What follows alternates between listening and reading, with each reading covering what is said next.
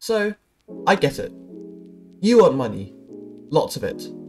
Everyone wants money.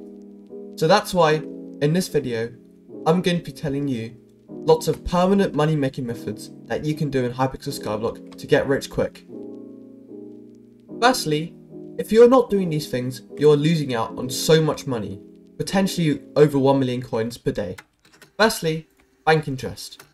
This will give you around 250,000 coins per day, and it's just free money. All you need to do is just put money in your bank account and you just get free money.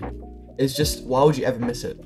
In the community shop, the second thing is profile upgrades, the coin allowance. What happens is every day when you log in, you just get 50,000 coins. It's just free money and you don't have to pay for it or anything. It's completely free. Also in the community shop, you can just get 5 free minion slots and they're completely free as well. You don't have to pay anything. If you look at it this way, it's basically just a free 300k per day. On the topic of minions, minions are a great source of income because they just give you about 1 million coins a day, over 1 million coins a day if you have better minions. They do require some setup, with snow minions costing about 1 million and the upgrades in them also costing about 1 to 1.5 million. So it is a big investment, but it really doesn't take very long to pay off itself. Also, minions give a loads of skill XP.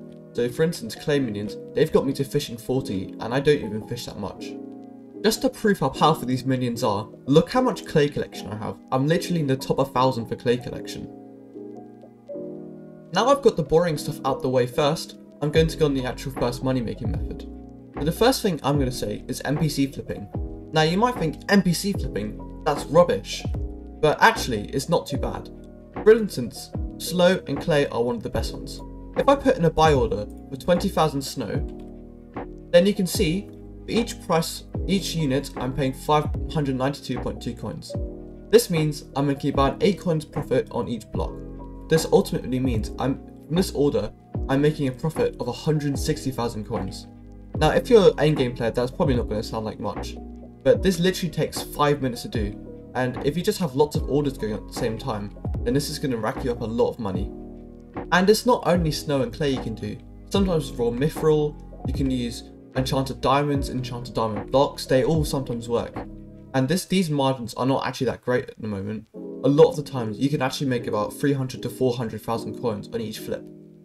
Alright, so the next method is foraging. No, I'm just kidding. Do you think I was actually going to do foraging? Have you seen my foraging level? But for real this time, my second money making method is investing. This is where you invest in particular items, pets and gear in order for a specific mayor or event, so then hopefully prices will rise and you make a lot of profit. A YouTuber called Sleepless made a video on where he made 300 million coins investing in dailyless axes. This is because he bought the dailyless axes at around 50 million coins when prices were low, and then Diana got elected as a mayor, and now the prices have risen to 70 to 80 million coins because everyone wants one. This is how he made such a massive margin of about 20 million per axe. You don't have to do this on such a massive scale. An example of this is investing in wolf pets when Artrox is elected. The prices rise because people want to do slayers and they start buying wolf pets, which makes the prices rise and which means you can sell it for higher.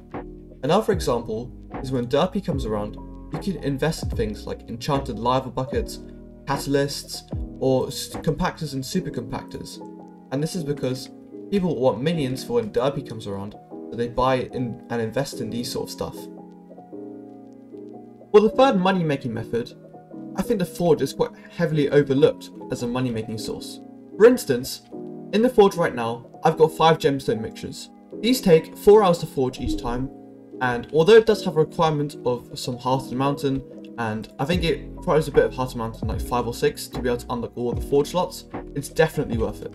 To do the maths, if I look at my orders, for the sludge juice, it's around 2.1 million coins, and for all the gemstones, it's around 1.8 to 1.9 million coins for all of them.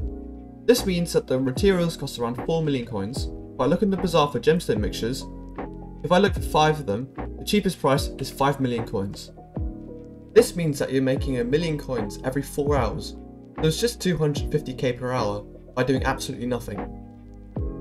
I think farming summoning eyes is probably one of the oldest methods in the game right now. but it's still pretty good. Although the bazaar prices of the summoning eyes are actually fairly low at the moment, around 700k, it's been like this for over 2 years, so I'm pretty sure that they're not going to fall down massively after this. I think everyone knows what this is. You just go run around killing zealots, and 1 in 400 chance you get a chance to get a summoning eye, which sells for about 700k. You do this for an hour, and depending on your luck, then you should make around 4 to 5 million coins an hour. What makes this even better is that not only do you have the profit from the summoning eyes that you kill the zealots for, you can also leech dragons that people do in the lobbies, and also, when you leech them, you can just grab crystal fragments from killing the end crystals that spawn. These go for about 100k each, or 130k if you craft them into catalysts, which is better. Sometimes the zealots are holding an ender chest, and sometimes these zealots have a chance to drop crystal fragments as well, which is a free 100k. The setups for zealot farming varies quite a lot from player to player. You can have like young dragon nons running around with their swords, you can have juju nons running around and killing things, and finally, probably the best, using the frozen scythe or the precursor eye for killing them, because this is the most efficient, because you can just stand in one place and shoot all of them. And with this, people have made up to 5 to 6 million coins an hour. And finally, my last money making method is just a series of slave flips that you can do in the bazaar. For instance, these are like golden teeth, null ovoids, and also the molten powder, but I'll go on with that later. If we move on to the null ovoids, if you can see, we can put an order for 128 null spheres, which is for 2,000 coins, and the enchanted obsidian is 88,000 coins, which altogether are about 130,000 coins. If you look at the null ovoid prices, however, and sell order it, then you can see that it's around 140,000 coins, which means that you actually make a 10k profit on each unit. The Inferno Demon Lord and the Amalgated Crimsonite is a bit of a weird one, because no one actually wants the Amalgated Crimsonite. It's only useful for crafting the molten powder, which is very useful for all the nether materials in the Crimson Isle. The recipe for this is a little weird, and requires lots of materials, but the profit margin of this, I've calculated it, and the materials are about 225,000 coins, and sell order, or even insta-sell, is about 50,000 coins profit. And then, if you have Blaze Slayer 2, you can craft the Amalgated Crimsonite and a bit of Derelict Ash into molten powder, and even just by doing this, there's just big margins, and if you manage to get this, then this is going to make a lot of money very quickly. And with that, that concludes my money making guide. If you enjoyed this or found this at all helpful, then please make sure to subscribe and like the video. And with that, thank you for watching, and time to get rich!